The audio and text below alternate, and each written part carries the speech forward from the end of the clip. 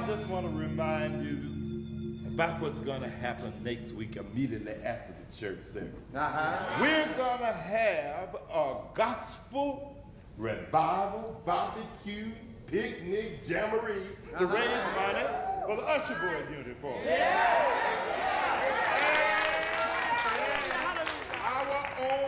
Our own Ebenezer Gospel Choir is going to be performed under the direction of Brother Cedric Tate. Hallelujah, hallelujah, thank you, Jesus.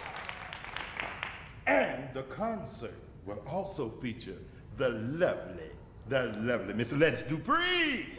Oh, hallelujah, hallelujah, hallelujah. I'm glad to be here. I'm glad to be here. I said I'm glad, so glad to be here. So glad to be here. I said I'm glad.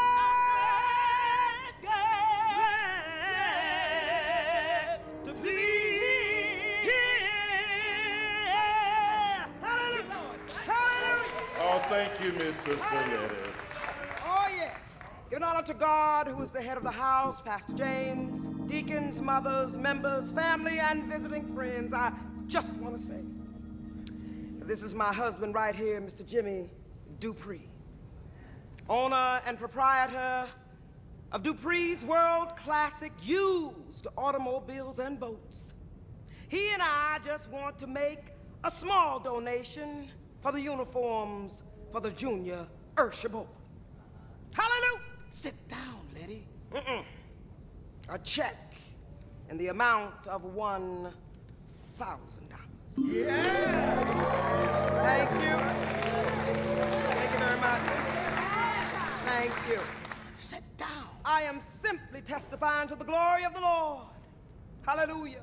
Sound like you testifying about the size of your bank account.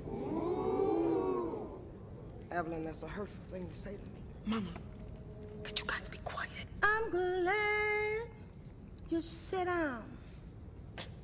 Well, today's sermon is going to come to us from Luke, 15th chapter, the 11th through the 32nd verse. All right. Prodigal son.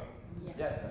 Here's a sermon that all of you should hear because it actually talks about forgiveness and how to love one another. I can't believe I'm here. So important. Shh.